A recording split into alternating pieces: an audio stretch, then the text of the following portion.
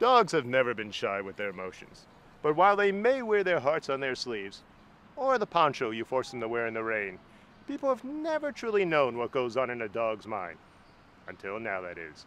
Thanks to an unprecedented and unaccredited writing program, dogs everywhere can finally share their true inner lives through the power of poetry. Unleashed.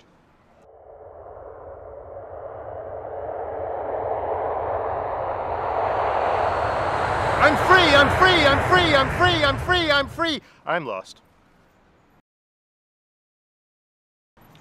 Wingman. I wag my tail. I tilt my head. I give a little wink. I flash my smile. I show my belly. I give a little lick.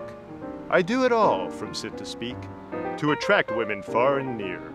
Then you chime in with something about fan fiction.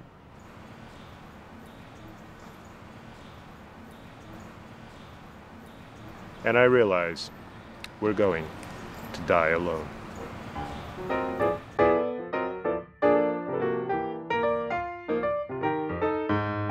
Do you like the book?